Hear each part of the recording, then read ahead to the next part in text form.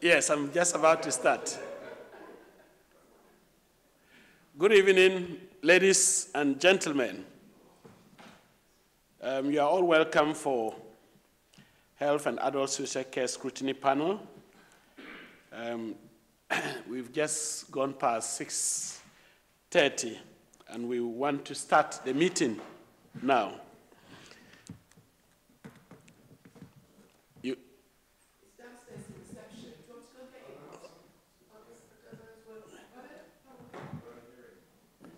Yeah, okay. So during the meeting, I think I will just wait for my colleague to get this on. Yeah, you're on.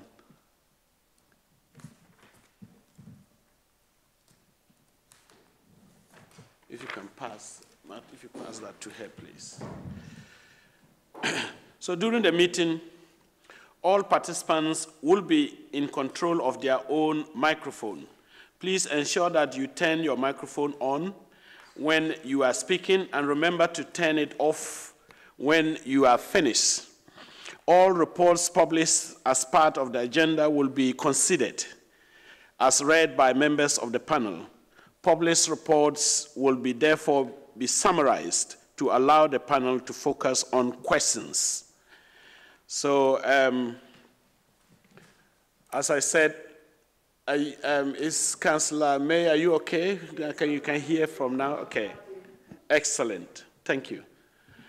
So apologies for absence. I think Councillor Tester did send his apology. Do we have any apologies apart from Councillor Tester? I see none. Item 2, urgent business. There is usually no urgent business. And item 3, declaration of interest. Members to be asked if, I'm asking members if you have any interest to declare. You say it now or not at all. Oh, there's one here. Okay, go ahead, Councillor Williams. Thank you, Chair. I note in the pack, and this has happened on other committees, I'm still, and never was, down as a governor of Charlton Manor Primary School. Okay. I'm not, so if that could be corrected in the register. I don't think it's even on the register, so I'm not sure how it makes it, but thank you. All right, thank you. Is there another person who wants to declare interest? Great. Item 4, minutes. Members are requested to confirm as accurate record the minutes of meeting held on the 11th of July, 2024. I hope you had the opportunity to look at it. All right, okay. Any other person? Are we happy with the minutes of 11th July, 2024? Excellent. Before we go to our 5th item, which is vaccination rates updates, we also have adult social care. These are main ones. And we also have commissioning of future reports, which will be our last item for tonight. I just wanted members, I know not all of you have read, but I've just mentioned that we received a motion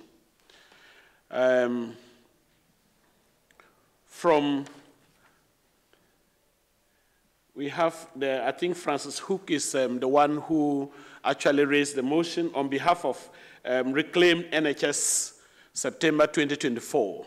And I can see Francis at the top there, and then Helen Brown is also here. But what is it is the motion is just to let those members who didn't get the opportunity it's about NHS staffing. The motion is from Local Reclaim, the NHS supporters, to the Royal Borough of Greenwich HCAS panel to call a halt to the employment of medical associate professionals.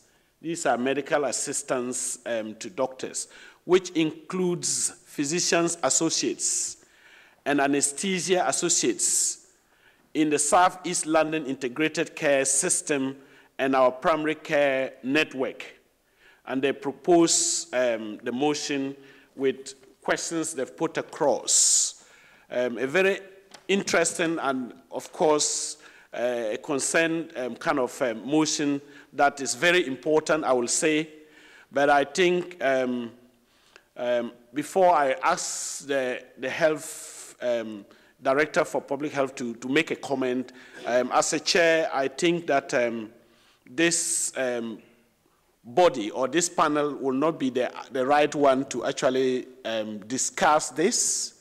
And this is because of the fact that we have the Integrated Care Service and also that of NHS England, who are the people who monitor these categories of people, and therefore the local authority here will not be responsible to this group of people. Of course, this can be directed to the appropriate quarters. So I will invite, Frank, if you can just give me a minute, I will invite the Director for Public Health to make a comment on this. If you have also received the motion. Thank you. So I haven't actually seen the motion, Chair, but I would agree with the comments that you've just made, that it's actually not the people who are here this evening or the panel who would be best placed to consider from what you've said. I haven't actually seen the motion myself, and I don't know from a sort of Council Constitution point of view whether a scrutiny panel can receive a motion and consider it from members of the public. Perhaps Raymond knows the technical detail on that more than me.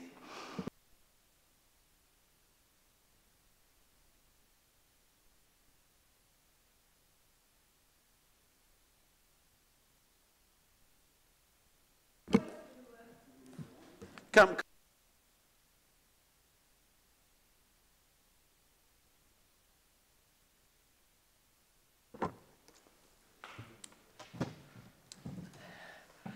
I've checked the legalities of the Health and Scrutiny Committee. You have got a legal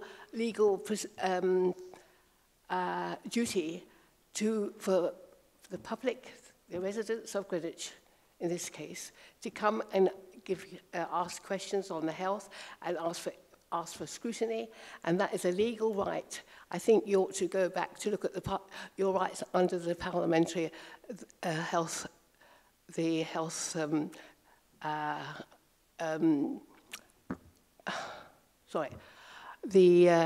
what's been passed over the years. The duty of the Scrutiny Committee has not changed. The legal duty is for the public to come and ask for scrutinising any issues to do with health, and this is what we're asking for, to look at it and get opinions and understand. So I think you need to go back to look at the parliamentary as we have, and I wish I'd sent it on to you because it's a legal duty. So that the public have got a right to ask for proper scrutiny in all health issues.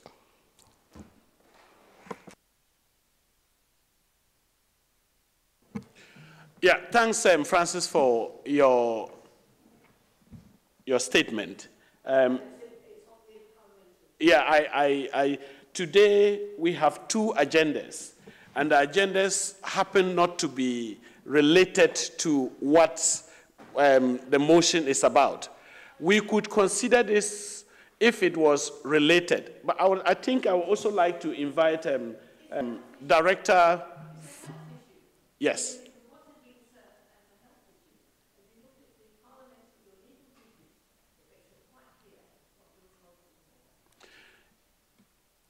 Thanks for that statement. I think, Nick, you also will you want to make a comment about this before I actually make my final conclusion about this? Yes. You had the opportunity to glance through the motion, isn't it? Yes. Yeah, I mean, I think it's just reflecting what Steve said, really, that obviously we've seen the motion. There's no one here from the ICB or the NHSE to respond to that. That's the first thing to say. I think we have to check in terms of the motion and whether or not a motion can be brought. I didn't believe a motion could be brought to the Scrutiny Committee, but in the context of what the public can do, obviously the public can ask a question of council, so that may be an opportunity to raise the issues.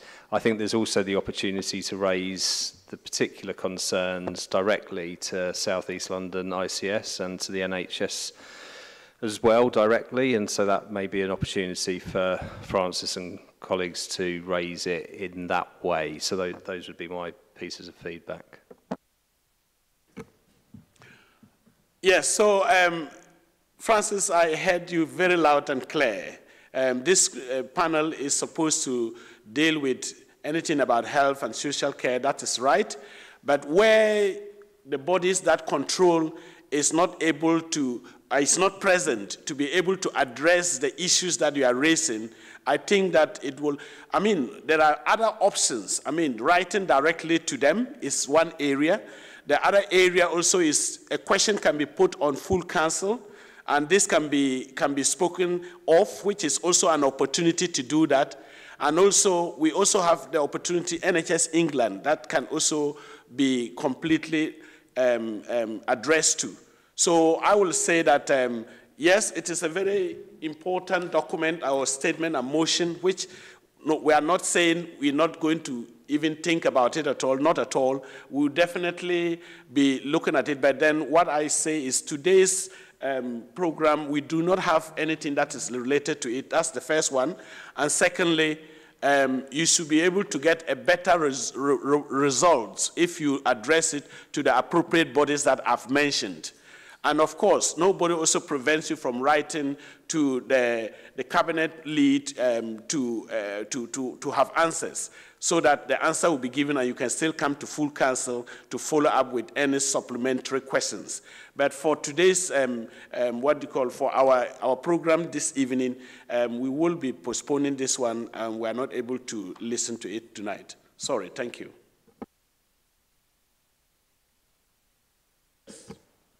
Chair, if I may, very briefly, it might be helpful to the people submitting the motion, then we can start on points 1 and 2 that you're asking. You may be able to help build your evidence base for what you want to put forward later on with an FOI request to those bodies. They seem like very reasonable requests you can make under FOI to get that data that you want to get, and then build your evidence base for something to come to full council or further questions to those bodies. Thank you.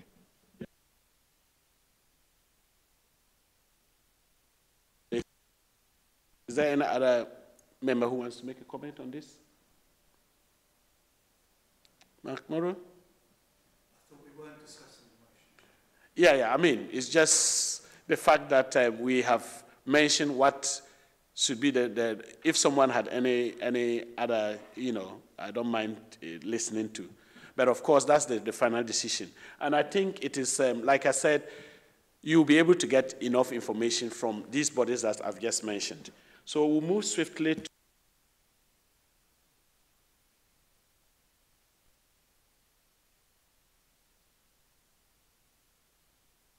to note this report, which outlines the current vaccination rates for Greenwich, with comparisons with neighboring boroughs in South East London.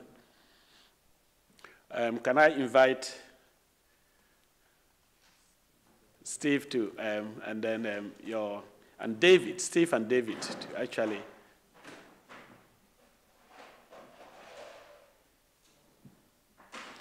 And the cabinet member as well. Can we start? Yes, yes. You can start, yes. Thank you. Thank you very much for having us, Chair. As mentioned, the report before you today, we'll be focusing on current vaccination rates for Greenwich with comparisons with our neighbouring brothers and their boroughs and South East London and ICB. But before I hand over to officers who will be presenting the report, I think just one key thing I wanted to kind of highlight was that ultimately we are providing a report on vaccinations, but local authorities are not directly responsible for commissioning vaccinations. So that responsibility and the funding that goes with it sits with NHS England. So just for members to be mindful of that. But I will hand over to officers to present the details of the report. Thank you.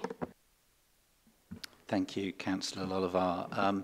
So yes, very pleased to be able to talk to you about vaccination this evening.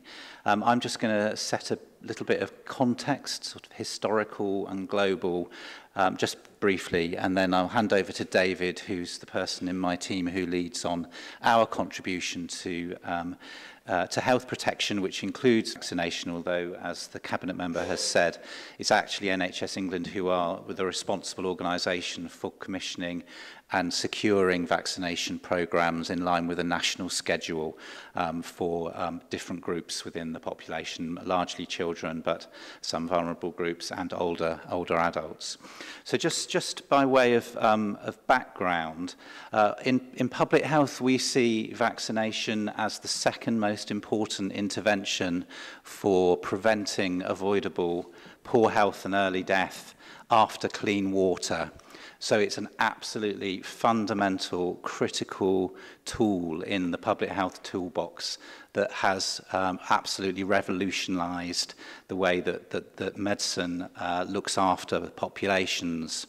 So if we look back 100 years, infectious diseases were still the biggest cause of early death, avoidable early death in the UK for our populations. In fact, if you look at children aged under 1, so the infant mortality levels, 100 years ago we saw about 90 deaths to babies under 1 per 100,000 population. Now it's down to 4, and immunisation is the main cause of why those 86 deaths per 100,000 are no longer seen. So we have historically had diseases like polio, diphtheria, tetanus, whooping cough, measles, mumps, rubella, flu, pneumococcal infection, all of which are now amenable to immunisation, and we routinely offer immunisation to our populations in different age groups according to the evidence base to try to prevent those diseases. Many of them are very tiny in their occurrence. Some of them still do cause concern. So this year, for example, we have seen quite significant measles outbreaks in London. In some boroughs more than in others. In Greenwich, the number of cases has been towards the sort of middle to the lower range. In Lambeth, for example, one of our southeast London neighbours, the numbers have been far higher, and those are to do with the numbers of children who have not been given the full course of MMR vaccination. We've also seen a high rate of pertussis, which is otherwise known as whooping cough, across the country this year. There was a lot of noise in the press earlier on in the year calling it the 100 days cough, as if it was something new, but it is actually a disease that we've had for a very long time, and it is vaccine preventable. Sadly, there have been round about a dozen babies who died from whooping cough this year because the numbers have been so high, largely to mothers who had not taken up the offer of the pertussis vaccine. So just a little bit of kind of background and context and why we're pleased to speak to you about immunisations, recognising that how critical it is to the health of our populations. But there's as David will describe, there's still some headroom to go around keeping our rates as high as possible and supporting all of our communities. Thank you. Okay, Thank you, Steve. Yeah. Thank you. So I'll begin with what the ambition is in regard to where we would like to be, where we need to be in regard to vaccination rates. So in regard to the rate where we ideally should be to be maximal benefit, the World Health Organization has a target of 95% coverage for all childhood vaccinations. as the tables illustrate, and there's the comparisons across South East London, including England as well, this is a problem both for Greenwich, for London, for the country. This is a story that's across the country in regard to the vaccination rates for a number of different reasons. I think it's been flagged, obviously, very recently. Lord Darcy has talked about the NHS and the challenges they've had in ways what we're seeing in regard to the challenges of the NHS can also be seen in vaccinations. So looking at the rates we've got, we're not at 95%, but if you look at, for instance, I'll just highlight a few. MMR has been a challenge for many different reasons, including the misinformation that came from Andrew Wakefield back in the late 90s. We still see the ripple effects of that, those who missed their vaccination, and that's why we're seeing what we're seeing in regard to measles. So if you look at the table in regard to Q4, Greenwich was at 86, and Bromley was 86, Lamb was 83, Lewisham 84, etc. What you'll see through the table, and this is generally consistent for a number of reasons, Greenwich is often in the middle of the pack because the urban boroughs often have lower rates, and that's often to do with the transient population. It's difficult because the movement of population in urban boroughs like Lambeth and Southwark creates even more challenges to do the first vaccination, the second, etc. So that's quite common. It's also, deprivation plays a part here. So both for the urban boroughs and where we are, Greenwich, in comparison with Bromley and Bexley. So that's a story that is the narrative throughout the thread that I've seen in the 21 years I've worked in Greenwich. So we usually are in the middle of the pack. We'd love to be at the top, as in like the best, but it's always a challenge for those different reasons. In regard to DTaP, which is a kind of a combined vaccine. It's exactly the same sort of picture. So Greenwich is at 88, Bromley 91, Bexley 90, Lambeth was at 89, and Lewisham at 89. So it's kind of generally fairly good in the current climate, but London higher than London because the average for London was 87. But England was at 92. So England overall are doing better overall, but still no one is achieving 95. In regard to COVID and flu, now this is a very different, both COVID, of course, who's offered COVID now is very different to when, of course, during the pandemic. So I'll just outline that briefly if that's useful to the committee. So at the moment, for the COVID vaccination, and there's the autumn and winter programs, there's a spring booster which is targeted, and of course there's the winter which is aligned with flu. So for 24-25, residents in care homes for older people, all adults, this is COVID of course, all adults aged 65 and over, and then persons aged 6 months to 64 years who are in the particular clinical risk groups. That could be, for instance, cancer, etc., a number of different things. I will highlight flu while I'm there, of course. Let's just highlight, so this is what flu will be for this winter, and this will be kicking off shortly in October. So for the flu vaccine is anyone aged 65 or over. People who have certain long-term health conditions, people who are pregnant, live in a care home, or the main carer for an older or disabled person will receive a carer's allowance, and people who live with someone who's a weakened immune system. In addition to that, frontline health and social care workers can also get a flu vaccine through their employer. Now, moving on in regard to what is happening now, the previous government, the previous administration did kick off a brand new national vaccination strategy in December 2023, which outlined a number of different priority areas, including how they would expand online services. And I think this is also now echoed through the Darcy report in regard to what's going to happen in regard to e-services in the future and how the NHS needs to go from analog to digital. And I think we'll see probably far more movement in this area in the coming weeks and months. So what their ambition from this strategy, and it is still in place, it may very well be reviewed like lots of strategies, but as it is at the moment, their ambition is many more people will be able to book their vaccines online through the NHS app. Families will be able to also view their full vaccination record with clear information about their vaccinations and how to keep well. That's going to be very, very important. They're complicated. You might have noticed that we haven't put in the report the vaccination schedule. The reason why there's a link to it, but we're happy to circulate to the committee, is because they change an awful lot. They adjust often, they can change a few times a year, new vaccines come on board, and also the schedule changes. So there's a very detailed, for instance, the early years, most of it's early years, and of course there's the older, for instance, there's a few later in the later years, but overall it's the early years, most of them, and then school-aged. Further, in regards to the strategy, the other things that are going to look at are vaccination delivery in convenient local places with targeted outreach to support uptake in underserved populations. So they're trying to make it as easy as possible for people to take up a vaccination offer with sites as GP practices, pharmacies, as well as shopping centres, supermarkets and community centres. This is, as I understand, this is built on a lot of the models that were implemented during COVID-19 pandemic, where you saw vaccination off in different places, and that learning has been built against. They're looking, of course, at bespoke outreach services. Services will be tailored to communities that are more under-vaccinated, so they build trust and confidence, of course, just like we saw during COVID-19 pandemic. In addition, a more joined-up prevention and vaccination officer will be made available. So vaccinations and activities should be holistic, offering multiple vaccination for the whole family where appropriate, including COVID and flu alongside, for example, opportunities like MMR, HPV, etc. Doing all these things at the same time joined up makes it far more convenient and better for people. In regard to that, locally, for the local ICB, the ICB have aligned the national strategy. The ICB has refreshed its vaccination immunisation strategy and has embedded within the 6 boroughs an approach to increase uptake by developing trust and confidence in the child immunisation programme with local communities.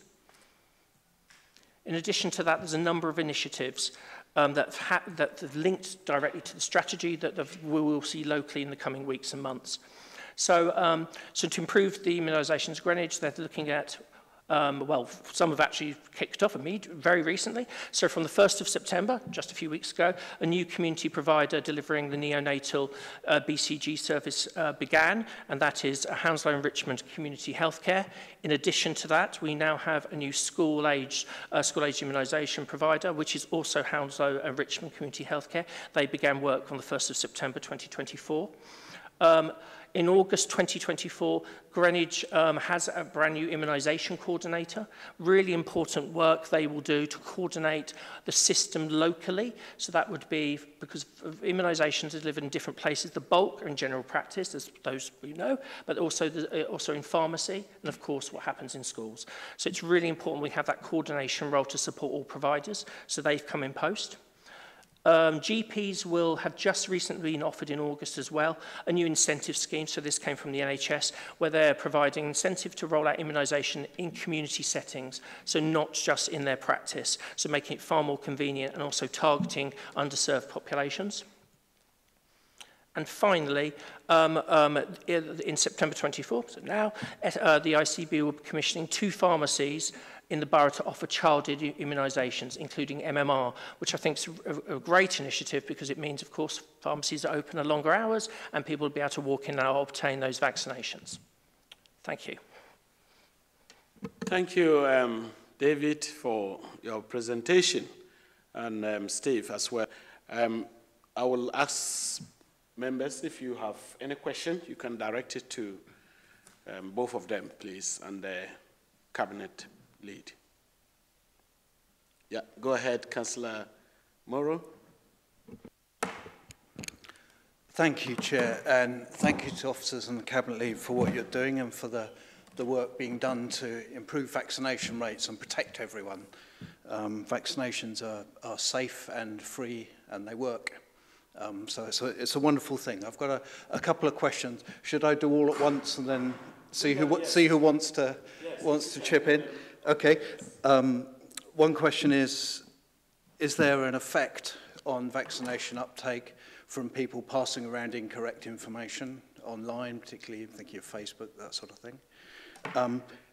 Could you say something about what a team working in the community to increase vaccinations is like, rather than medical professionals? Is that a different approach? Also, could you say something about what the incentive is that's being offered to doctors? Will pharmacists be offered the same incentive? And finally, I understand the most common reason for children from, I think it's 5 to 9, to be offered emergency treatment or admissions to hospital is actually tooth extraction. So I'm wondering if our community vaccination teams will be hanging around in A&Es looking for fed-up parents with grumpy children so they can have a discussion about vaccinations while they're waiting for that to be done? Or is that not the approach? Because, I mean, with a lot of healthcare, it is the approach that you turn up in A&E because you think you've got a heart flutter, and then they talk to you about your weight and your mental health and your exercise and stuff. Could they be hanging around in A&E with a tray of vaccines? Thank you.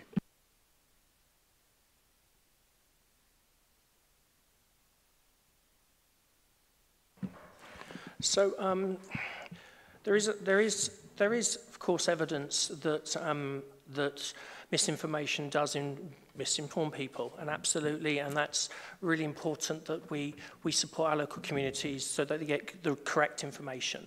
What I outlined in the report and what we also saw during COVID as well is that although that will play a part for some, and we need to address it and work with our communities and our vulnerable communities who are often more vulnerable to this misinformation.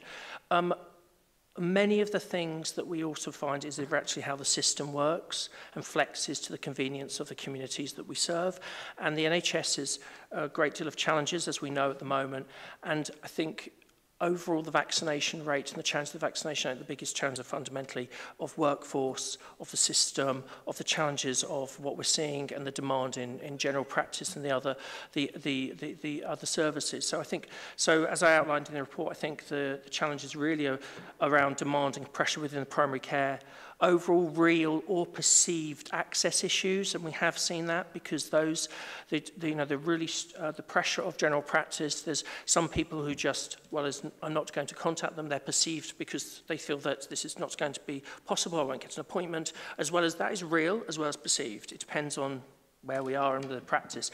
So families are hesitant to access NHS services. That's been seen, that's been identified for those reasons. Post-COVID, of course, what's happened, that's informed lots of things. Staffing and workforce pressures, without a doubt, are playing a part in all of these things and how we can deliver, or that the NHS can deliver. And there is some hesitancy of information, but what we've done locally and our role as assurance is that we come together, both the NHS and Greenwich, that we come together, for instance, and look at the engagement and comms teams and how we engage in local communities. So these are the regular meetings where we look at initiatives, and then we look at the data, and then we can look at where we need to target information, etc. So that hopefully adjusts, looks at how we can look at misinformation and make sure the right information gets out to our communities. So it's kind of trying lots of different things.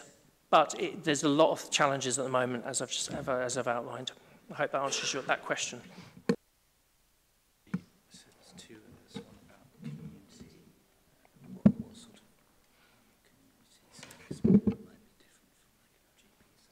Okay.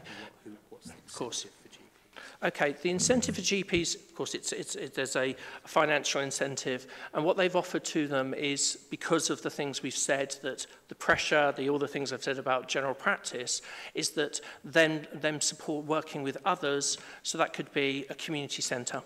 That could be actually going out, taking a clinic in the box to different places, and they're being incentivised to do that based on their data, on their list data. So that's really what that would generally look like. When that's happening, what we would do, both in partnership with the NHS, is we'd support the uptake of that. We'd work with the GP practice. That could be a comms engagement process as well. So it's us all trying to have that role where we all come together to support local communities and then, of course, learn from it.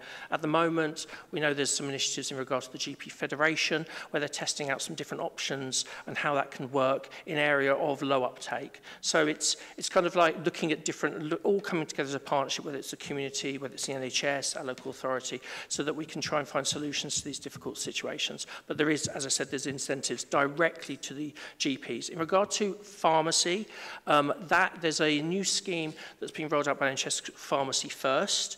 Vaccinations, of course, I said there's two option of two pharmacies going live in Greenwich that we offer childhood IMS. But the Pharmacy First scheme with NHS England will be expanded over time, and it is very likely, as I understand, that will obviously include the wider offer of immunisation and vaccinations. So I don't know the full details of where we are with that as that rolls out, but as these are initial pilots, they're looking at a number of different things in regard to Pharmacy First, like a contraceptive pill, etc. But as I understand, that's part of the schedule in the future. I hope that answers your question.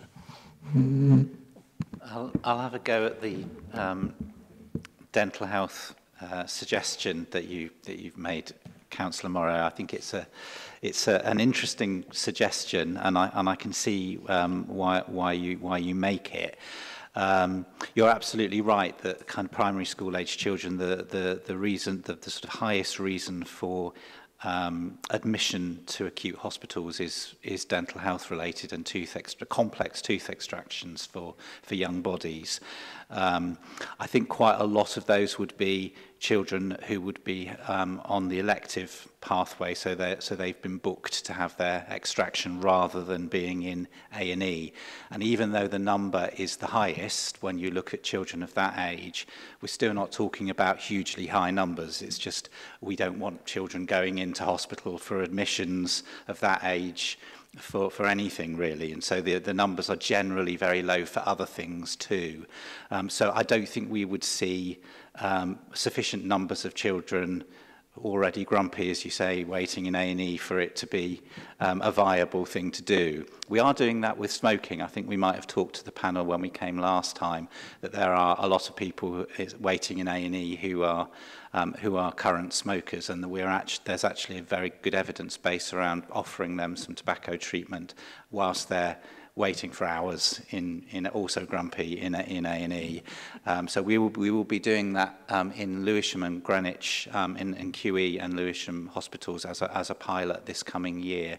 That's not really relevant to immunisations, but it's a similar sort of principle.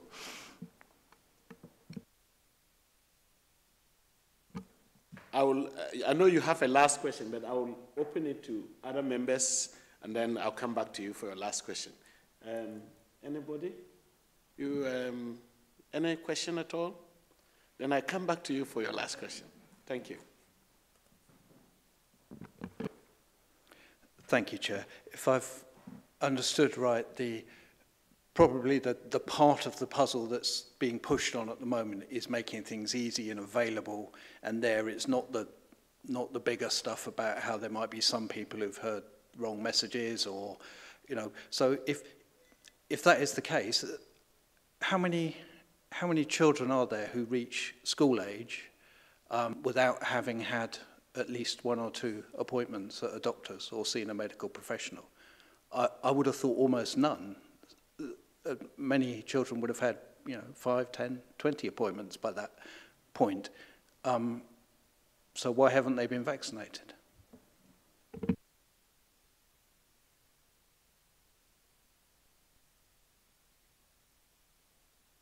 Thank you. I don't have those figures, but what we do know, of course, and there's a number of different initiatives to how IT is going to be used in the future, and I'll come on to that in a moment, is that appointments are missed. And when we drill down on data, so for instance, if you look at lots of vaccinations, they have 2 doses, and people miss appointments, and then they don't have the next appointment, or appointments have been cancelled. So these things happen. Same with when it's in schools, when we have, in regard to the immunisation programme going to school, sometimes those things that children are absent. So it's kind of like a follow-up. It's like a race. They're constantly trying to chase after the kind of getting to a point because it's a moving target. And I think that's a real challenge, as well as all the things I've said about the wider system.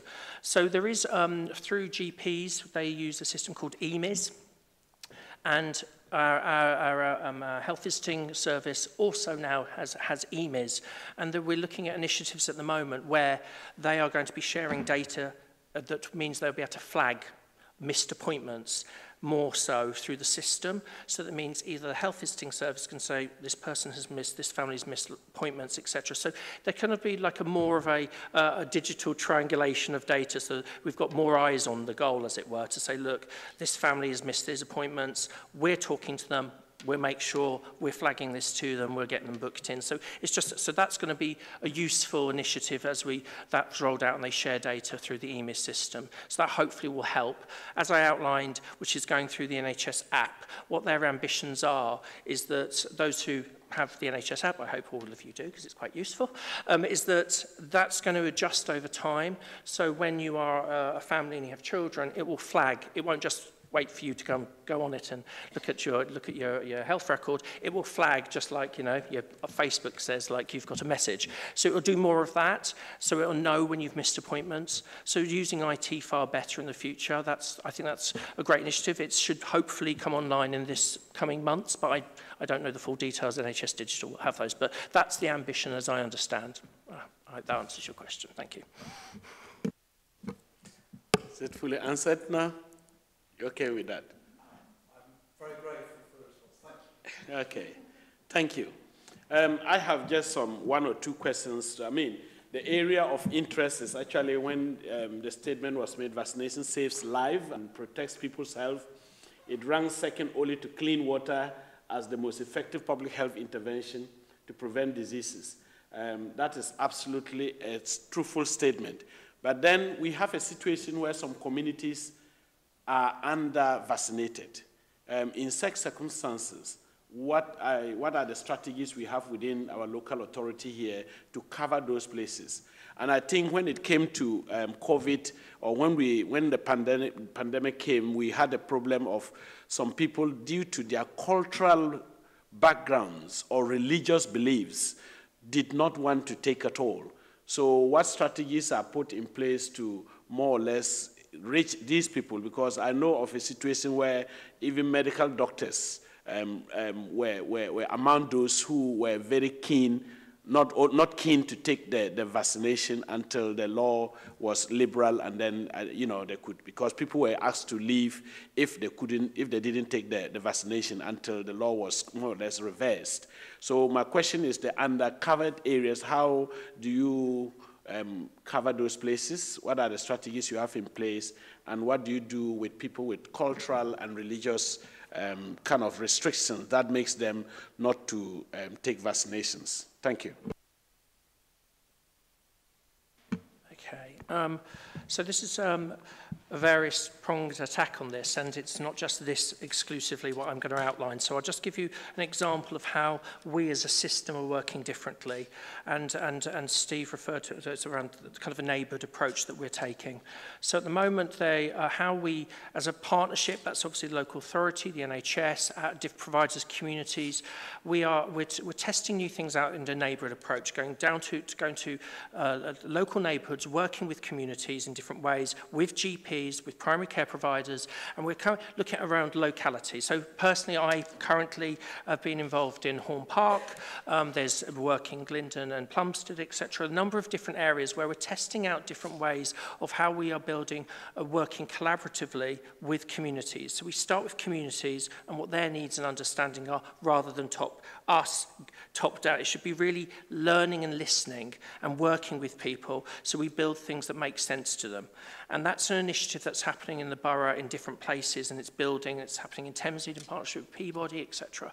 And so what we will be doing, and definitely what I've been doing in Horn Park, is that as we're developing this, immunisations, vaccinations is a very, very important initiative. And as those who all know, the challenges of the borough in different ways and borders, approximately 75% of people who live in Horn Park have a Lewisham GP. And that's where all the vaccinations are. So here's an example, and there's many, but I'll just do this one, is that how we are working with Lewisham Federation, GP Federation, our own GPs, our own communities in Horn Park. It's small steps, but we have a group every week where we come together and we're looking at these different solutions and options. And if they have the low uptake, which we do have a low uptake in different vaccinations for Horn Park, as we know because the data they've shared with us, we will work collaboratively across borders to make sure that community, how we are going to make sure that for community the uptake is increased. Now it's a work in progress, but that sort of a process is the way we're going to work. It's so important. We shouldn't be top down. We should really be in the heart of these communities, taking this neighbourhood approach to make sure that we're listening to communities, learning what they need, what they understand, and their priorities. When you do have a real partnership with communities, it makes all the difference.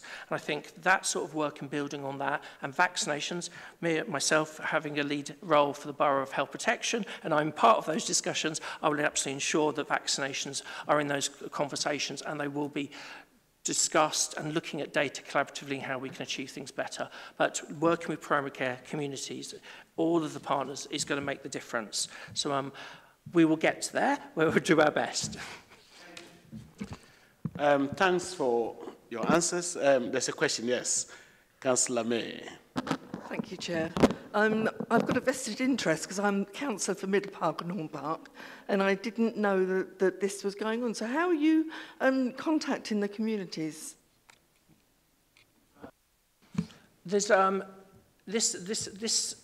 this kind, and I know Councillor May in regard to the source very well, and I will happily update you about that separately. But we've set up, there's a Horn Park group, it's small, but we've linked, that is led working in partnership with primary care, public health. There's a group, there's a resident group. I know I think you've been involved in some of those. They sit at the moment, but there's also the partnership of providers all coming together. So I at the moment chair a meeting, which is it's included primary care, Lewisham, it's included, of course, Oxley's, etc., who come together to look at what we are going to be doing in partnership, because we also need to, as providers and us as the local authority, we need to make sure that we are working collaboratively, not in our silos. So, and that's incredibly important. Otherwise, what is the offer? What are we going to be doing with communities? So that's the work we've been doing in Horn Park. Some very good news around to Horn Park through this work. They've just applied and been successful to establish a residents' association. So, so that's kind of the step-by-step work, and establishing that means that we'll be able to grow this and things will hopefully flourish in the near future. You've got good news for your ward, isn't it? Thank you. Is there any other further question from, there's a question from Francis, yes. Francis, come across and then ask your question. As I understand, the fall of the immunisation has been dropping off since the 90s. Well, I would like to suggest that we haven't got an integrated care. Before, there was a baby clinic at the GPs, health visitors were there, the mothers were there, or the carer who looked after the child, and so therefore the mother was seen regularly, so is the child, therefore they were well known, and also their goals in achievements of how they should be progressing in the early years. And therefore, there was a good build-up of relationship within the health visitors and the practice, and also it was also preventive medicine, public health medicine, and that has been gone. It's just an example of how we had an integrated care, and now we have got a very much fragmented, if you look at all the parts to it. And I think if we look back at the data and correlate it with the changes, I think it would be very useful for the committee to see what caused the changes, because there's always cause.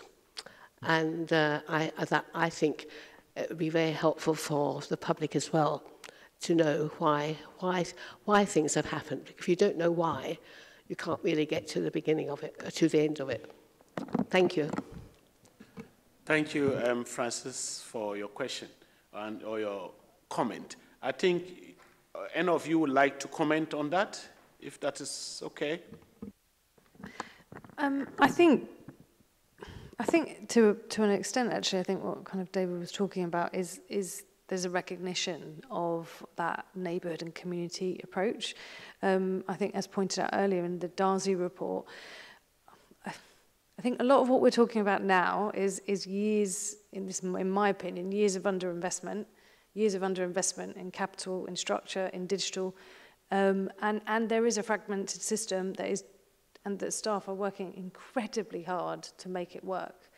But that example there of the data that David was pointing out about the struggle of having to do data sharing between what are ultimately private practices in general practice, then across two different council boundaries, it's a really difficult system to work. And I think that example shows that there are people like David and the team that are, I guess, having to put like safety nets around that to try and see where there are people slipping through the gaps. So I think there's a big national issue here, obviously one that we can't alone fix, but I think has been recognised that there are issues. And then I think there is a collective agreement that a neighbourhood approach, a preventative approach, out of hospital into the community is the way that we all want to work. And I think it is a matter of, I think there is a recognition of that at a government level as well, which is positive. And I think it's now about, I think we've been doing it on a certain level, but I hope with that national recognition that it might be a kind of a new way of working where we aren't trying to kind of like triangulate all the data and whatnot. There should be, to kind of Matt's point, how is one person, or sorry, Councillor Morris' point, how is a child kind of getting to school age and not having been immunised? And there's a good challenge there. Like, in a sense, it shouldn't happen. That child should have been reached and shouldn't have slipped through those gaps. But I think sadly there are complexities in the system that everyone is working very hard to try and work around. But yes, I think there's a shared desire to be working more within our communities. Thank you, Councillor Lolva, for that statement as well. I think, Frank, you're absolutely right. Things in the past, that's why the report indicated, many years ago, England was possibly among the best vaccinated country in Europe. But it is not the same story today. And of course, it's important to recognize where the problem is coming from and tackle it. And I think the report did speak about how locally they are looking at those areas as well. So yes, your point is well taken, and I think you've taken note of that as well. If there's no further question, I would say thank you for David and Steve for your fantastic presentation. David is the Associate Director for Integrated Commissioning and Health Protection, and Steve is Director for Public Health. And then we have the Cabinet Lead also for Health in the person of Mariam Loliver. So thank you all for your statement and presentations. Thank you. The report is for us to note. So I will now move to the next item, which is item 6, Adult Social Care Quality Commission, CQC, where CQC means Care Quality Commission, Assurance Preparation. And we have the Director for also Adult Social Care in the person of Nick Davids, and also the Cabinet Lead this evening. So over to you. Yeah, I'm still here. Sorry, I haven't left. I'll just do a quick intro and then hand over, I think, to Nick. So I think one of a few key things to point out, adult social care, which is a significant part of Council's work and budget, is providing that care for individuals that need it. Adult social care hasn't had an inspection regime for over, I believe, a decade now. So this is a new inspection regime which is coming in. And I think that, that is important, but I think it's also worth, I guess, acknowledging there's a significant undertaking that I think the teams were doing in preparation for it. And I guess also worth noting that this is still, I guess, a pilot approach that the government has kind of rolled out, or previous government has initially rolled out. And as you would have seen recently, with the DASH review, did highlight concerns about the CQC in general, and there are those kind of about how fit for purpose. So I feel like it is an interesting time, but I know how hard the teams are working to prepare, and I think we see it, I guess, as an opportunity to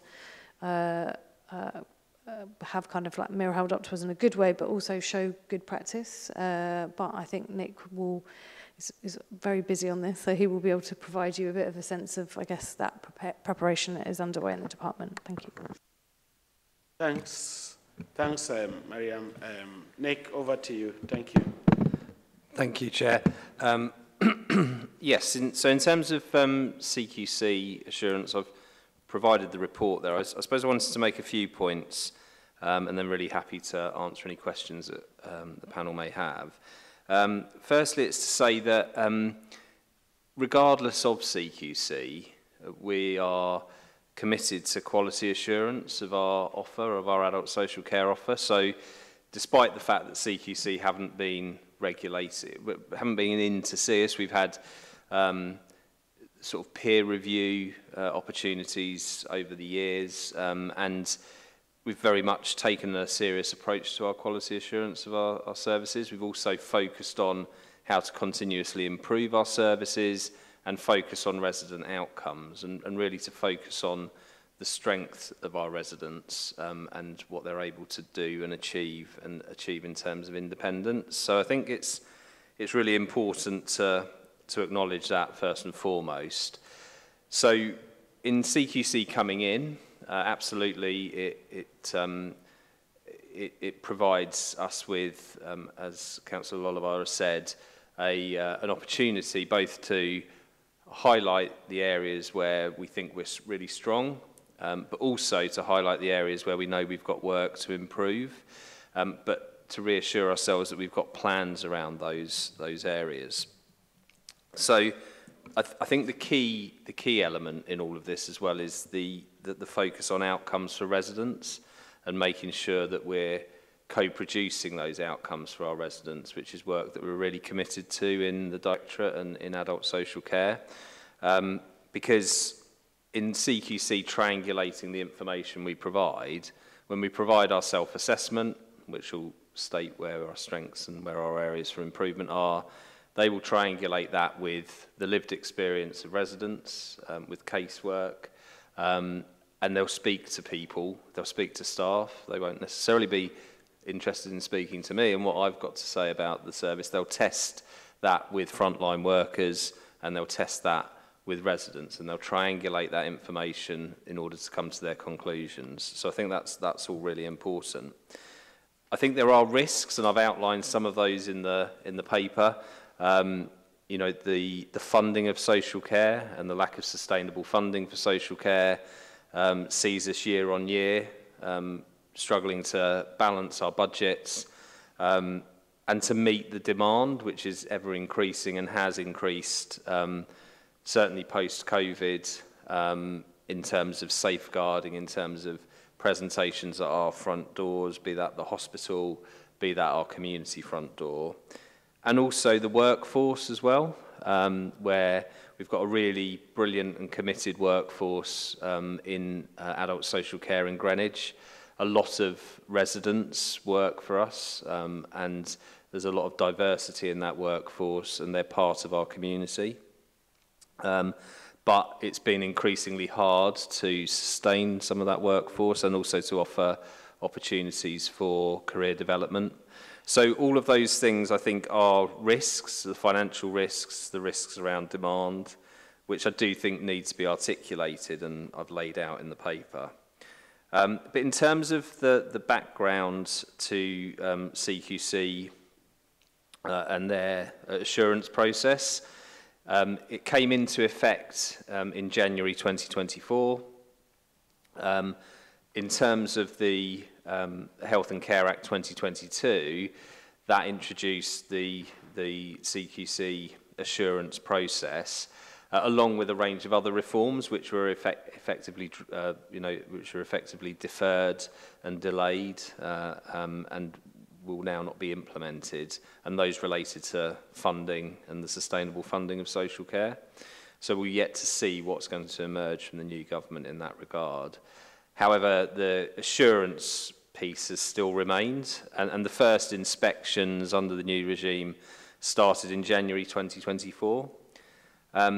What the CQC are looking at is 4 areas, really. So one is how we work with our people, and that's really about how we do our engagement and our assessment of people's needs and what we provide and how we support people. Providing support, that domain which relates to how we commission our services largely, so that is where our commissioning approach is and how we do those is looked at. Ensuring safety, our safeguarding arrangements, and Councillor Lollivar and the independent chair of our Safeguarding Adult Board presented at Cabinet yesterday the annual Safeguarding Adult report, which I'd recommend to you because it really is very accessible and a good read about some of the issues and some of the really good and innovative work we're doing in Greenwich, particularly around self-neglect and hoarding, which I think is one of our strengths, and that's something we'll certainly pull out in our self-assessment. But those safeguarding arrangements are key. And then our leadership and governance. So how do we lead? How do we govern and ensure that we've got assurance across the piece? So those are the domains, and there's lots of detail underneath those domains that's published and certainly is accessible to the panel. I think another thing to note is that there were some pilot sites to test this approach back in 2023. Those pilots reported back there were no pilot sites in London, but the pilot sites were Birmingham, Lincolnshire, North Lincolnshire, Nottingham and Suffolk, all who were rated good other than Nottingham who requires improvement. But it's very much a case that the CQC were learning and trying to work through a development of that framework. What's been really helpful is that those sites, those pilot sites, have shared their experience with us as authorities and us as colleagues. So we've learned from them, and we've learned a lot about the process and what the CQC are focused on. Since January, 43 authorities have been in the process of assurance. Of those, 13 have been in London, and they've conformed with the ICB sub-regional configurations. So the CQC have assured clusters of boroughs who have been in North Central and North West London. So they've not yet sought to assure anyone outside of those two sub-regions. And of those, we've only had 3 ratings through Hounslow who are rated good. Then more recently, Brent as requires improvement and Harrow as requires improvement. So that gives a bit of a picture. The intention is from the CQC to complete all assessments within 2 years from January.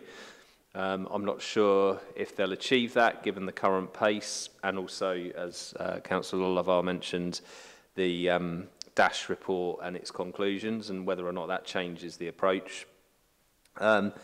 But all that said, we're ready for the potential that CQC could contact us at any time. I've laid out in the pack the process. It's unlike Ofsted, so they don't immediately land. It's essentially a lot of activity for us to provide data and information and a self-assessment in the first 3 weeks.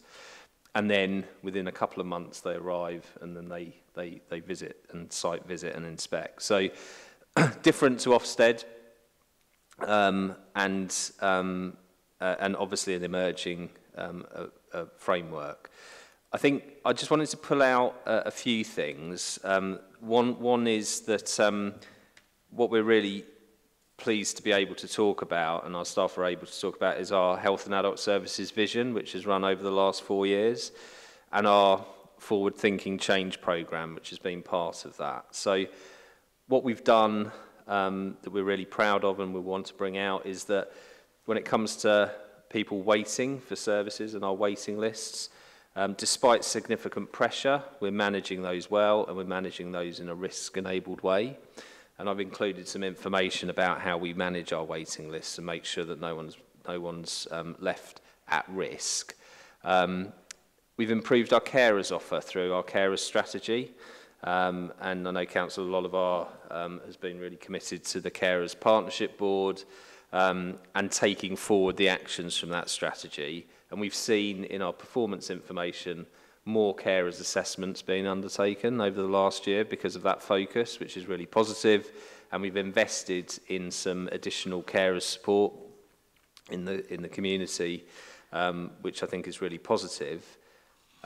We've also delivered change across our reablement services, which have been improved over the last couple of years with a real focus on the outcomes that we get for independence, and we've put a lot more therapy into that service so that people's independence can be regained.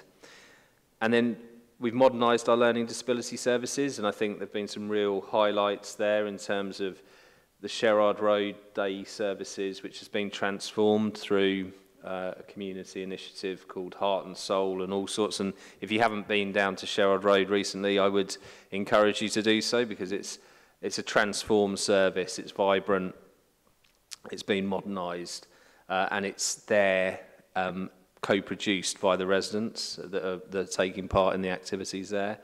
And then more recently, Royal Hill and the Royal Hill development, which has been a few years in the coming, but was really heartwarming to look at as a partnership across DRES, Health and Adults, to deliver 9 supported accommodation homes for our residents who've got learning disabilities but who are able to be independent and live full lives. And again, I'd really commend you to look at the Royal Hill development, because despite the challenges, we've been able to achieve real change and innovation.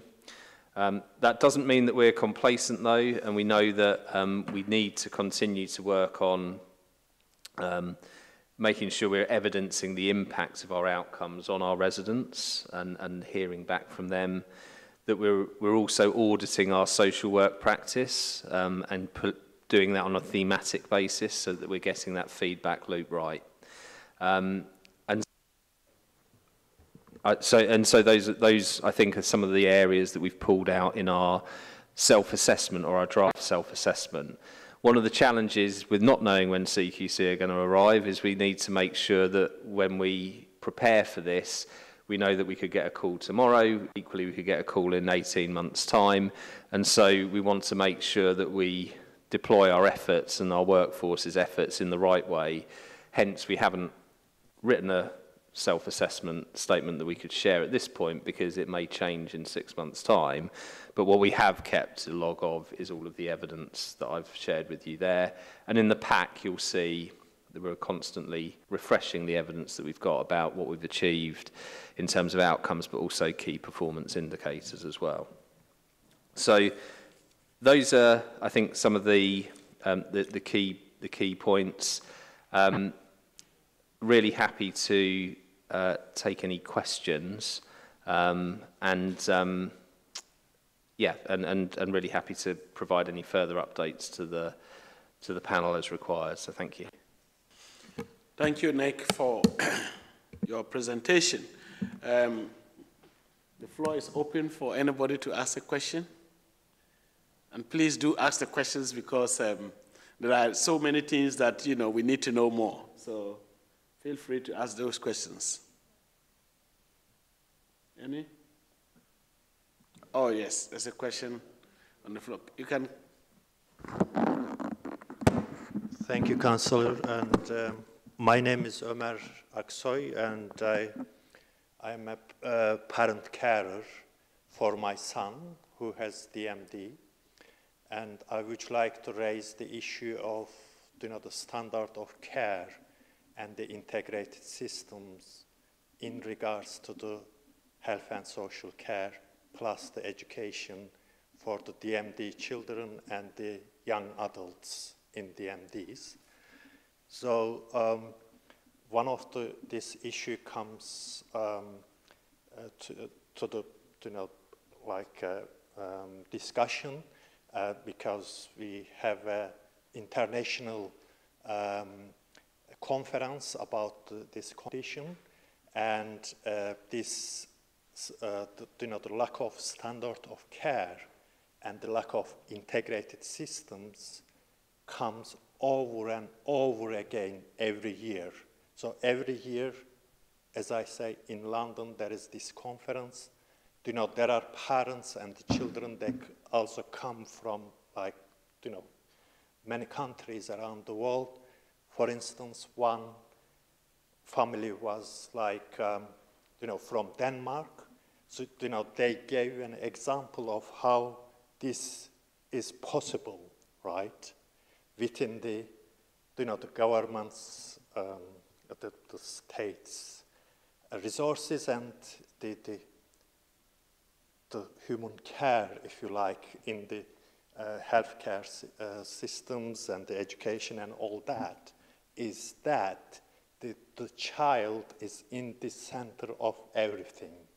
So they do not have to repeat, their needs wherever they go, be it in the healthcare institution or education or the social care, whatsoever. So wherever you go, everyone knows up to date where the child is, right?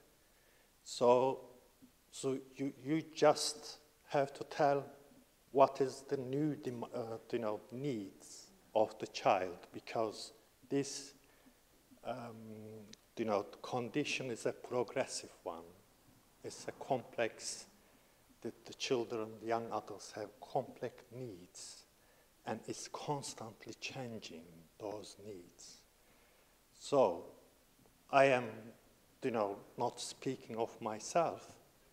If you want, I can tell my own experience, which I did have to repeat so many times, our own family story over and over again. It's a torturous thing for a parent to do, right? So what is your answers to this issue? I mean, it's affecting so many, families. I feel like, just by pure chance, lucky as a family living in London, which is close proximity to the, to hospitals and things like that. But there are families, they have to travel hundreds of miles, right, to this city to reach, to find an even small answers to their issues and the problems. So what are, the strategies, if you like, I mean, so as a social care director and the cabinet member, or okay. Thanks for the question. What did you say was your name? Sorry. Ömer Aksoy. Ömer. Ömer. Yeah. Ömer. Okay. Ömer, yeah. Ömer, thank you for your sharing your information and also putting a question across. You're not speaking about yourself, but you're speaking on behalf of so many parents out there. So, Nick Davis, if you have any comment to make on the question that he thank put you, across. Councillor. Thank you. Thank you, everyone. Thank you. And I think what's been raised are really important themes around how we share information across health and social care. And we know there's more that we can do in that space because, systems don't speak to each other at times. We've got computer systems, some of our interoperability. We have got things like the London Care Record and other initiatives which should ease that. But we do want to get into a space where people are only telling their story once and that other professionals are able to build off that so that people aren't telling their story multiple times. So I think you raise an important point there. I think in terms of parent carers and carers in general, they're a big feature for us in Greenwich as being us needing to support carers and do that in the best way we can. And I've pointed to our sort of carers strategy in that context. I think the other thing is that through transitions, especially if you've got a child, who is going to become an adult, and how you then work within children's services and then that transition to adulthood is a really important part. We know we've done a lot of work in Greenwich and we're proud of our transitions approach in Greenwich because we've got a new Preparing for Adulthood team, which is multidisciplinary across adults and children's to try and ease that transition because we know how difficult and stressful that can be for young people, but also for parents. So we're doing a lot of work in that space. When it comes to your own story, I'd be really happy to have a discussion with you, outside of the meeting, just to check in and see, if there's anything that else that we can support with, or anything else we can learn from your lived experience. I suppose those points were more general points in the spirit of you raising the general points about having to support and manage complex health needs within a system where there isn't always join up and interoperability. So I don't know if that helps in any way, but that would be my initial response. Thanks.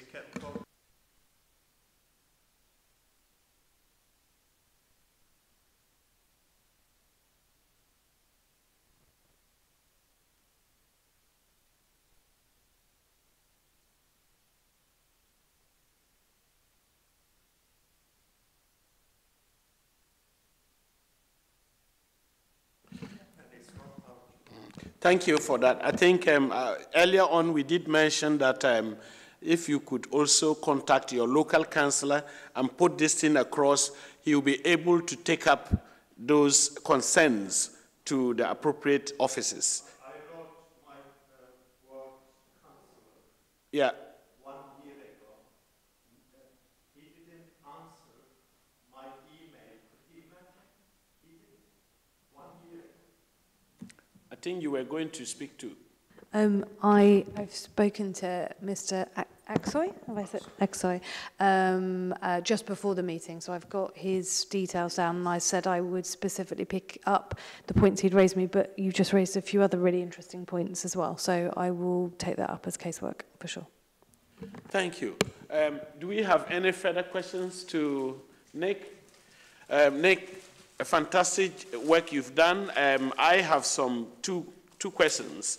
One is about, I think we've already heard from the gentleman who just spoke about sharing, especially the experience of another country, and you've just mentioned some pilot projects have taken place.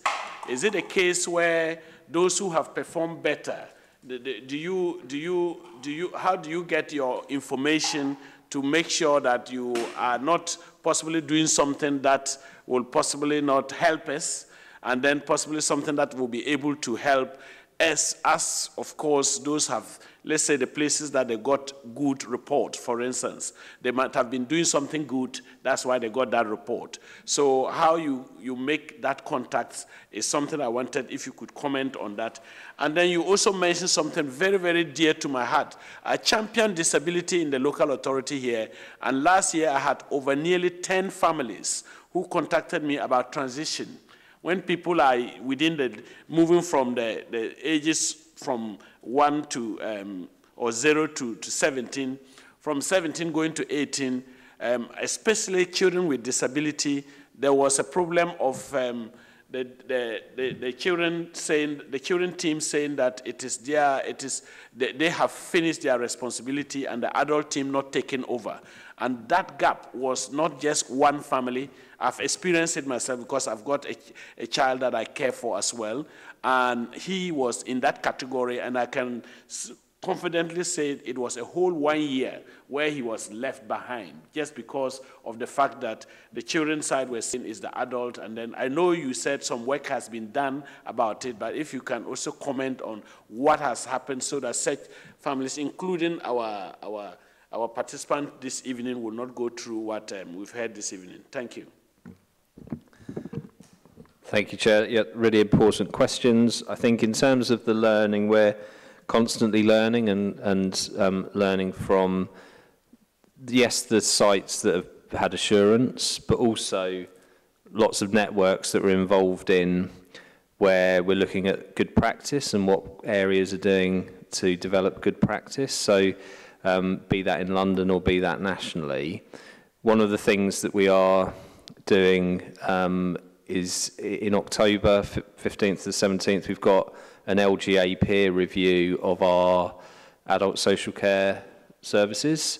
And so that's in preparation for CQC, but I think it'll actually be broader because on the panel, on the team will be a director of adult social care from another area, a principal social worker from another area, commissioning colleagues from another area, and a political leader from another area as well. So we'll get a different perspective, and that I think has always got to be welcomed because we know we're always on a journey of learning in terms of improvements. We're always open to that. What I would also say, though, is that we've got a lot to be proud of that we're delivering, where I think we are able to share that learning with others as well. So our work around personalisation, which is through something called Think Local, Act Personal, talking about our direct payment offers and our ability for people to self-direct their support and choose that support, is actually being featured at the Adult and Children's Conference in the autumn as a good practice example. And the work that we're doing on assistive technology-enabled care, which will launch in the new year, is, I think, an exemplar of bringing together health and social care resources in something that hasn't been seen in that way before. So I think absolutely we need to learn from others, but we also need to be proud and celebrate where we're delivering really good cutting-edge stuff ourselves. So important points you raised about transitions, and always sorry to hear if families have experienced those challenges. We know that it is a challenging area because of the different eligibility criteria and the different legislation in respect of children and adults. What we're really committed to doing is planning at the earliest opportunity for that transition with young people and with their families. And we know, if someone's got particularly severe health conditions, social care conditions, then they're going to need ongoing support, but that might need to change. So the earlier we plan, the better, and we're on that journey so that we make sure we do that. But we have established in Greenwich, between adults and children's, what's called a Preparing for Adulthood team. So we've put some of our transitions workers from adults into the Children with Disabilities team to have a function which is more joined up and where we focused on the practice. So we focused on what's the experience of the young person and their family, and we know there's more we can do to improve upon that. So I'm not saying we've got that absolutely right, but I think the experiences you've talked about, I think, will be less felt because we've got that joined up and integrated team across adults and children's. But there remains a challenge at the point of resource allocation because the resources that are available in children's and are required in children's are constrained, as are they in adults. So the more we can do work together with families about the future planning, the better, because I think we'd all say if we've got people who have got lifelong conditions, then we're always going to need to support people, and we need to support them in the most independent way possible. And if you were to take the amount of funding that we would spend over the lifetime of someone's support with us, and you were to put the choice in the hands of the family and the young person at the earliest opportunity, they would make probably better choices at that point than we might with our commissioned services. So we do need to move in that direction, and that's the direction we're moving into. I wouldn't say and sit here and say we've got everything sorted or everything right, but we're on that journey. Thank you, Nick. And finally, I think still addressing the gentleman's experience, and I know it's also common because I've had a lot of families also speaking about the same thing, is most parents or most carers are people that know much about their children, or call it even adults for that matter, whoever they are caring for. But then the continuous looking after these people, they need some kind of respite at some point. I think he did mention about that even getting a respite, because if this person breaks down, then the cost of what will happen is even more than anything you can think about. So I just wanted you to comment on, respite for carers, what you have in the local authority here, because that's also another area that I get people, contact me about very, very often. Thank you. Yeah, absolutely. I think the carers respite for parents with children who require that respite, I'd probably need to come back to you with what that offer is from a sort of children's services perspective, because that's where that would be offered. What we're keen to do is join up our carers strategy across adults and children, so it speaks to both. Because in the carers strategy that we have for adults, which is integrated with health, we have got the opportunities for carers who are supporting adults to access some respite, but also to access a carers assessment, which should be available to to residents who are caring for people, so that that we put the support that is possible into place to support those caring arrangements, because we understand that those are really hard commitments to sustain, and so where we can help, we absolutely will within the resources that we've got available. Thank you.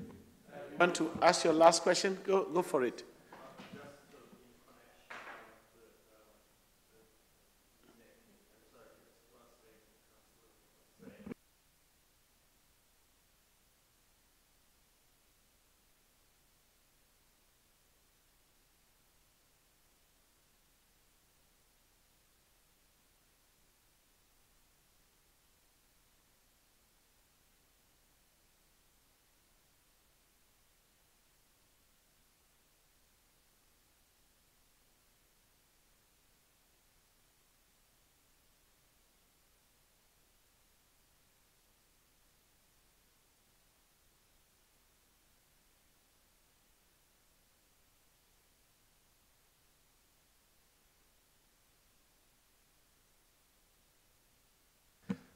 I mean, all I would say is it's difficult to comment on individual circumstances, basis, yes, but I'm very happy, as I know Councillor Oliver is, to take the individual casework up outside of the meeting.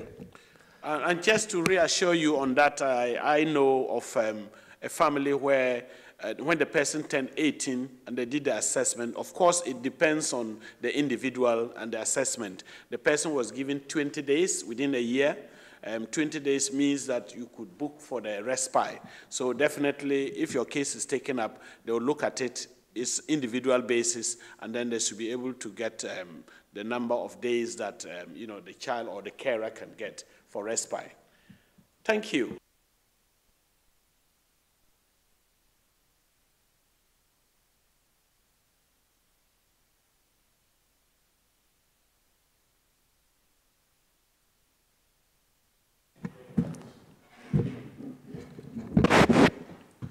My name's Paul Richardson.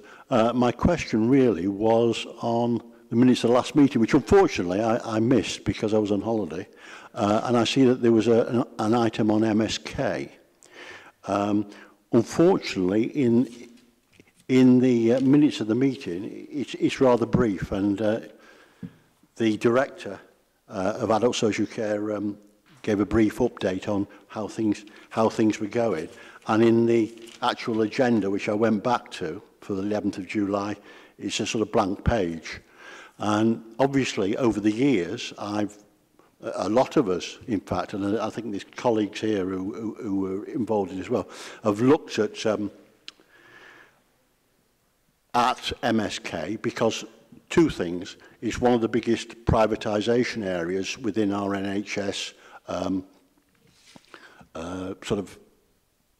offers, and it's a monopoly, basically.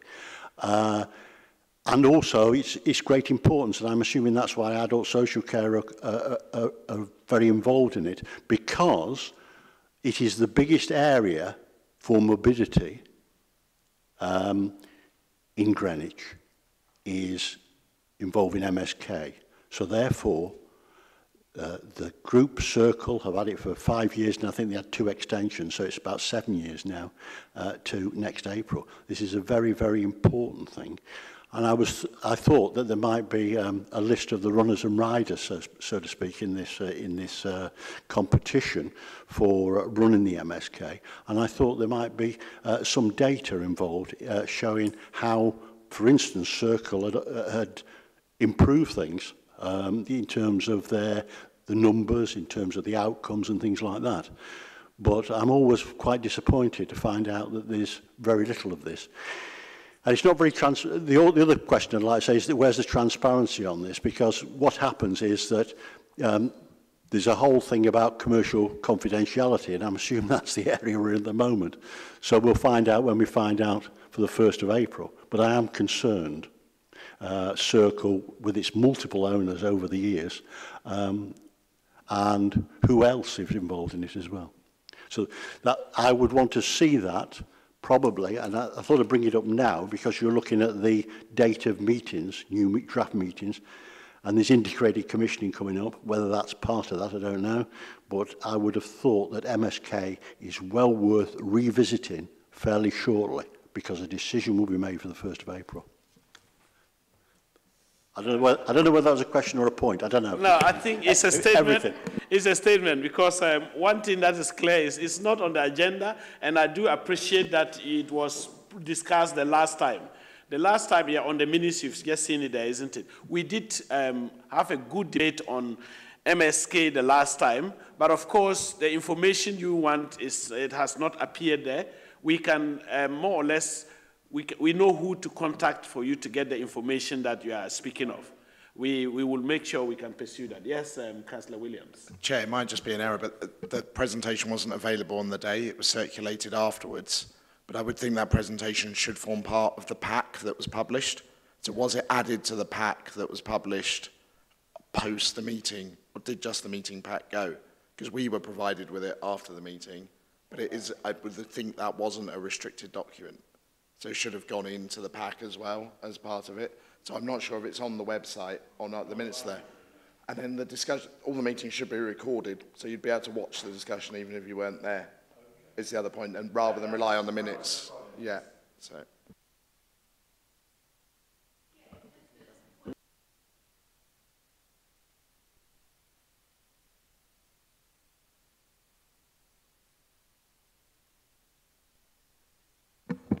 Now, Councillor Williams addressed it really. I'd spoken to the speaker just beforehand and said that there was a presentation. It should have gone out, I'm sure, through Raymond and colleagues. We can get that circulated and up on the website because it wasn't available to be published at the time. So thanks for bringing that to our attention.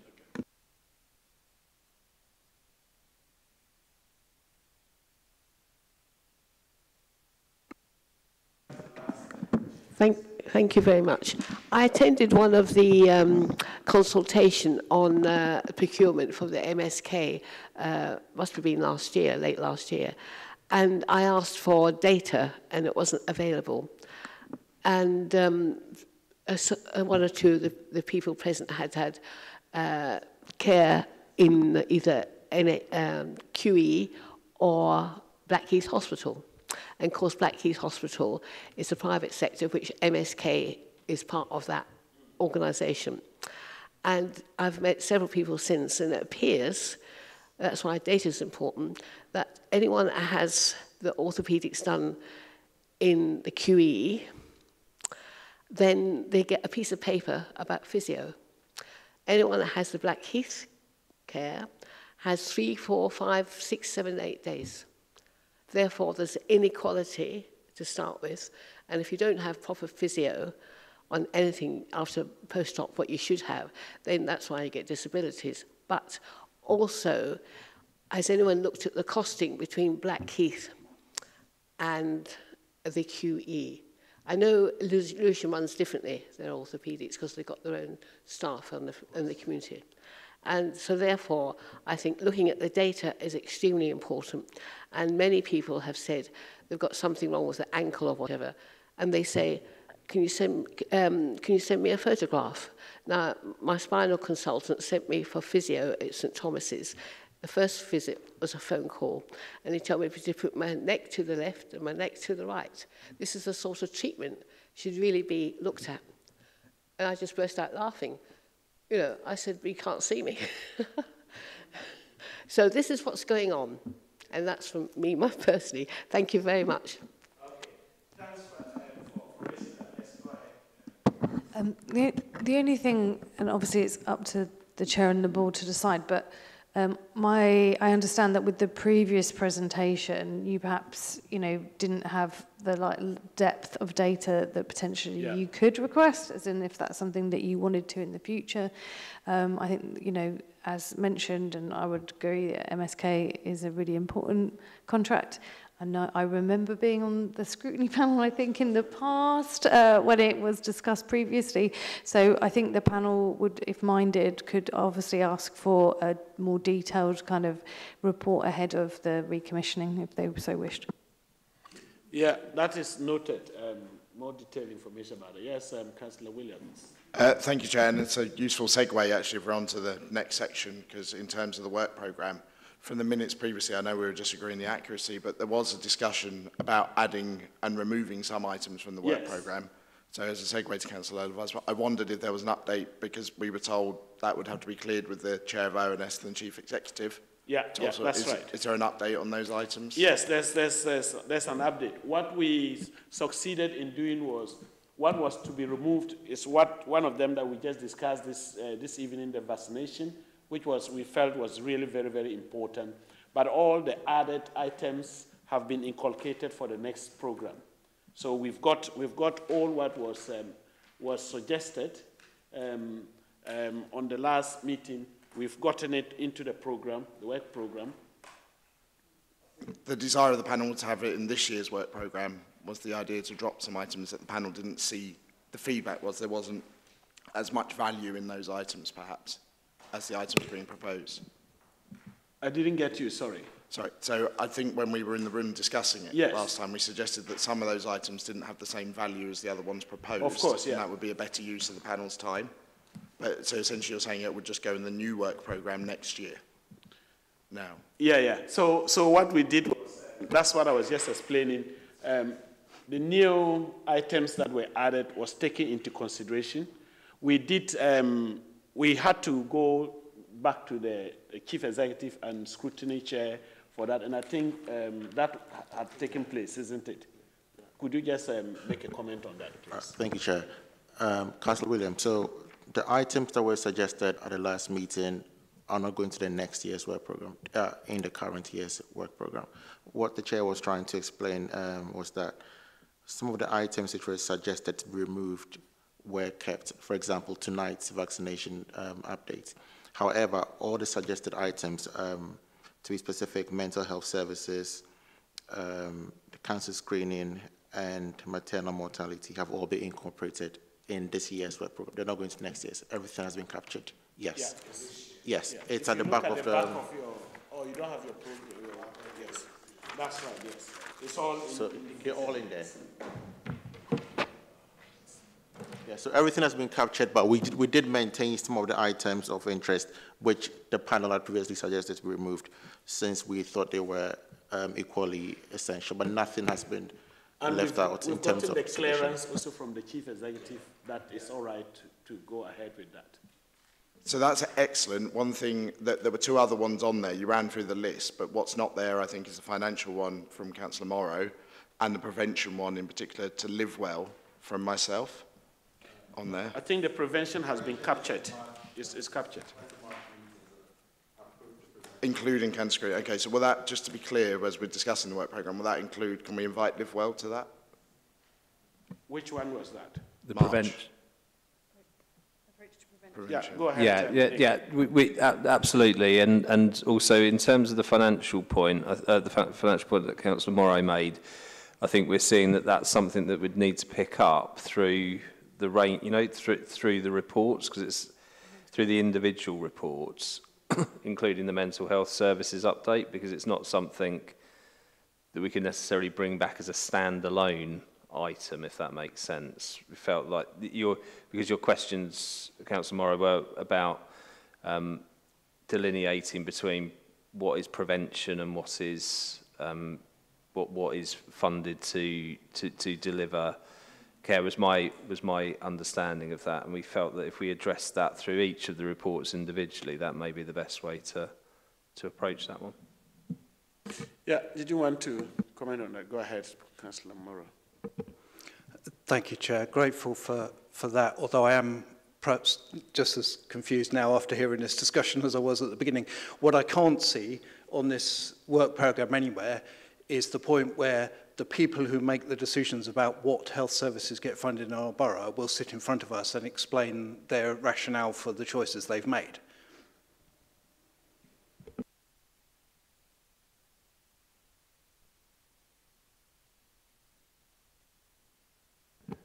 And sorry, may I just add that the fact that I need to say that says a lot about the way health services are provided. That's not a standing item, and that it's not the top of the agenda every year for the health scrutiny panel, says a lot about the relationship between the democratic parts of the state and the service providers who do their own thing, irrespective of what the public say. Yeah, I think, and thank you, Councillor Moore. I think in terms of certainly within the items that we bring back, there will be health colleagues that come to the panel on some of those items and can address some of those issues. So we will have an update on the mental health services. We'll have an update on integrated commissioning, which will have the integrated commissioners that sit across both health and social care. So there'll be an opportunity to address some of those points there, but clearly it's for the panel to decide, not for me to decide what you cover as a work programme. So if there are changes or suggestions, then obviously it's the chair to decide. Yes. So. Chair, during the discussions, the issue raised has been turned into something else. So the issue that I'm raising is that the health service does not explain their, they do not properly explain their financial decisions, nor do they discuss why they've come to them, or even in most cases who has made the decision, where and why. They should do. So that, for example, I raised the example of mental health funding being reduced as a proportion of the overall spend yet again. It is improved this year in that they've actually calculated the amount and put it on their website, which is a massive step forward, and it indicates that someone somewhere is trying to solve the issue. But most health spending in the borough is subject to complete lack of scrutiny. So I'm not asking for Oxleys to come, although I'm sure that will be incredibly useful and important. What I'm asking is for the people who make the financial decisions to explain why they do it and at what meetings they do it, and how the public, through their elected representatives or indeed active members of the public who come along to these things, can actually influence that. So I don't see that in any of these items. It could be relevant to all of them, but it's certainly been excluded as written here.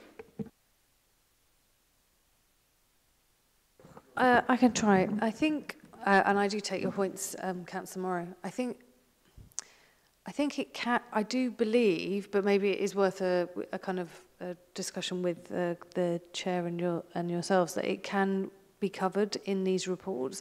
I think the other thing that, as well, that is complex is the system is complex. I think that is part of the issue. So there will be decisions that will be taken at an ICB level through Greenwich Healthier Partnership, then there'll be decisions that are flowing through Health and Wellbeing Board, etc., etc. So I think, as in, I'm not saying that we can't discuss them, I'm just saying that there is how do we then bring it into the scrutiny environment as well, and the timings as well around that. I think it could be helpful to potentially do a briefing as well on the Joint Strategic Needs Assessment, and how that's pulled together, because a lot of that is used as a kind of data piece that is worked in collaboration with the council and with NHS colleagues on that kind of that data basis, which then decisions are based. So I think maybe starting with that, and then also then thereafter scrutinising the decisions that are being made against that. I think potentially that could be a way forward, but then also I feel you could pick up strands with it within each report as well. But maybe it could be something that is kind of thrashed out in a little bit more detail about if we can achieve kind of what the board is asking, and if that feels like it's kind of hitting the mark. And I think it's a valid request to ask. It's just about how we put it together.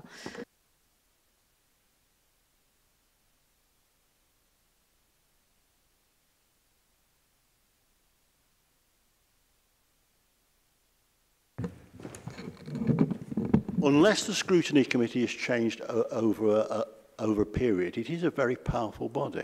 I mean, it is, I think, one of the few bodies that can actually refer something to the Secretary of State.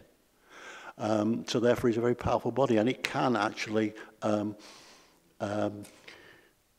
question anything which is going to be helpful or not helpful to the health and well-being of any citizens of Greenwich. So you can ask anybody on that, and it can ask them to turn up and to question them on it. That there is a lack of transparency. On the MSK, it's incredibly difficult to get information on. There's a lack of transparency. I'm surprised. I don't want to have a go, but you actually provided the brief update. Are the council? I mean, the council is picking up the tab for people who will go through MSK, that they're going to be involved in that because people are immobilised or whatever. I don't know. And so, through we've got this. What is it? The Healthy Greenwich Partnership or Healthier Greenwich Partnership. I'm assuming that the council, with the health bodies, are actually dealing together with how MSK should be provided, given that it's such an impact on the morbidity of people in Greenwich. It's the biggest section. I'm just amazed. So all strength to you in terms of pulling people in. I'm sure you're quite capable of summoning anybody you need to.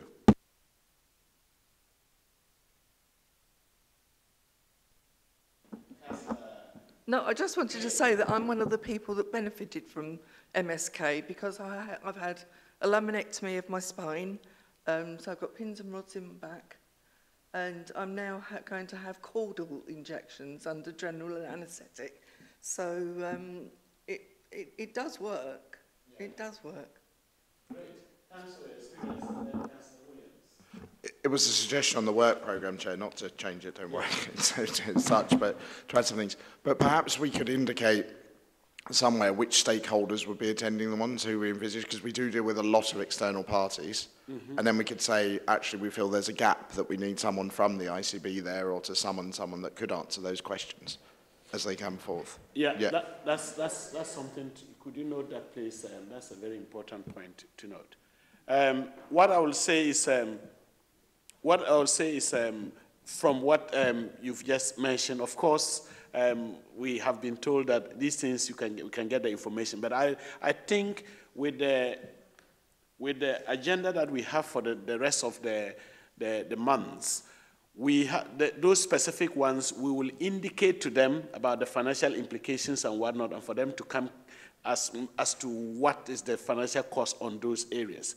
But I think what you were requesting was something that you wanted the financial, transparency as to how the whole health and social care is being financed. And I think that if we don't have the people who control that, but it is a different group of people, then we won't get the answers from here.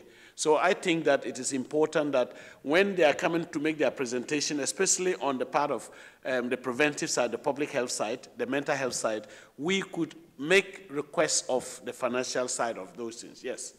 Sorry, I just thought it might be helpful to make one point, and sorry to be blunt. At the end of the day, the work programme is controlled by Scrutiny. So we will bring what you ask us. I think that's really clear to make. So, as in, I think the confusion here is I think there could be worth a discussion collectively about what you would like to bring.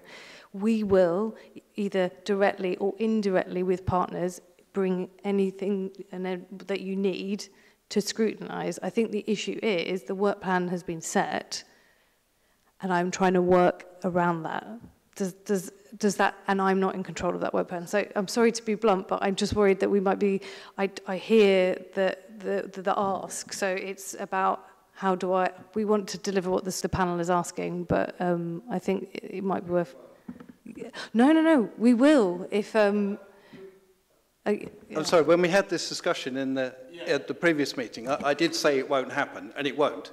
Okay, so it's our money, and it's being spent on health services in the borough, and no one is allowed to question what they're doing with it. Okay, the people who make the decisions do not come to public meetings and explain themselves. We as councillors can't find out. Apparently the scrutiny panel can hear casework, but we from members of the public who turn up on the night, thank you sir, but we cannot ask about the money being spent on the NHS in our borough. Now, I think I'm right in saying that the amount spent by the NHS, the amount of public money spent by the NHS is larger than the amount spent by the council altogether.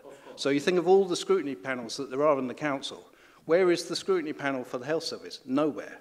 Now, the people who are going to come are the same people who come every time, and they say things like, oh, it's the council that runs the NHS through the ICBs, you know, and various things like that. But no one in the council has ever seen a budget line. I sat on the cabinet, we had discussions about what our budget would be. It went on for ages. We all discussed what our priorities were and what we could bear to not provide in order to provide the things that we did. Nothing like that has ever happened with health, and nor will it.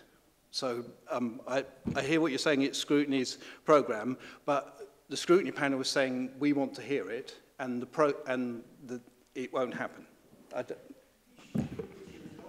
Well, look, I don't know if we can refer things to the Secretary of State for Health, but if we can, we ought to refer the lack of democratic accountability in the health service across the country to the Secretary of State for Health, because nowhere else in the country works any different from this.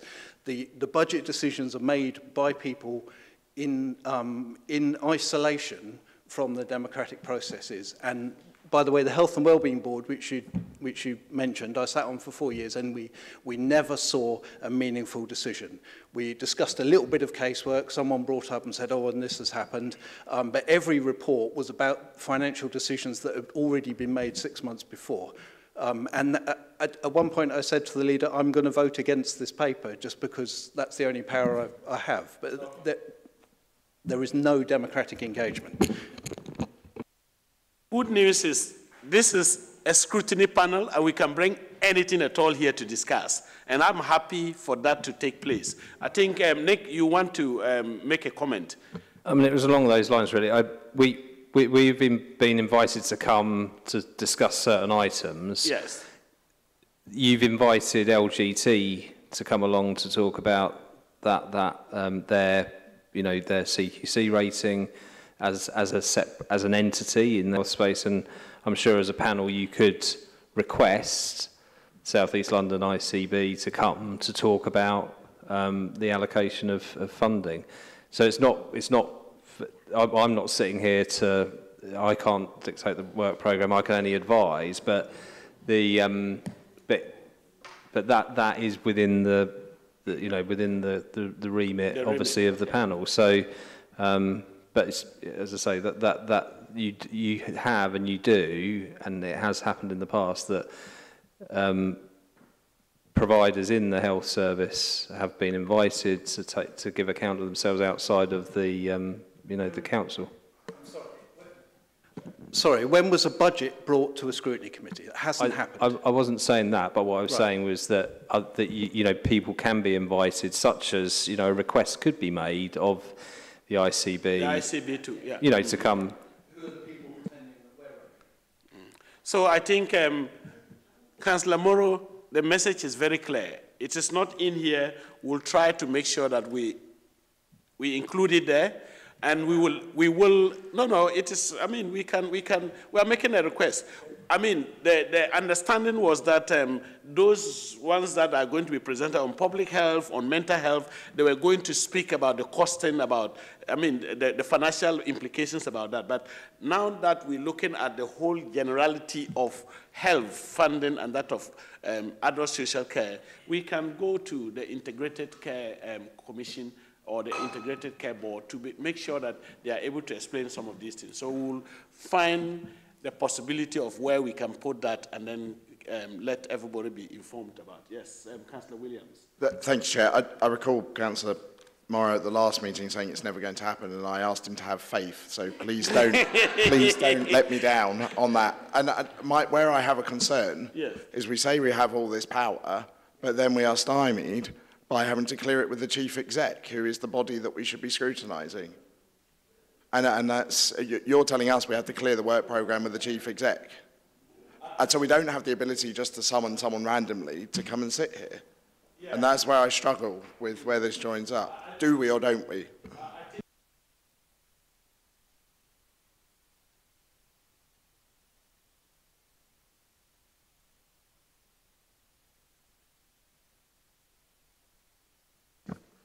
The only thing I would like to add is, just as the chair suggested, it can be looked at, and from process standpoint, I think he would have to meet with the chair of ONS, and if they do agree, they could determine whether it comes to this panel or ONS itself. That's the only thing I can add. This is really important. It was minuted at the last meeting that it had to be cleared by the chief exec and the chair of the ONS. Is that the fact, or is it not the fact? That is only to vary the work programme. No. A change to the work programme, does it require, if we want to add something to this work programme, does the chief exec have to approve it? Yes, in consultation with the ONSJ. So that will be looked at. I will make my yes Nick, go ahead. I think there's a point around the clearance, but actually the point around who sets the work programme is it's the scrutiny panel. That is the point around clearance is the chair of ONS. Just to add, I think this came in at the last meeting. The reference to the chief exec was, and I think we need to get it as written down, but it was only about, I think, potentially concerns about workload and being able to produce it. It is not being signed off by the chief exec. It is scrutiny panel that decides on the work programme. So I think we just need to get our language really clear on that, because I think it has caused some confusion.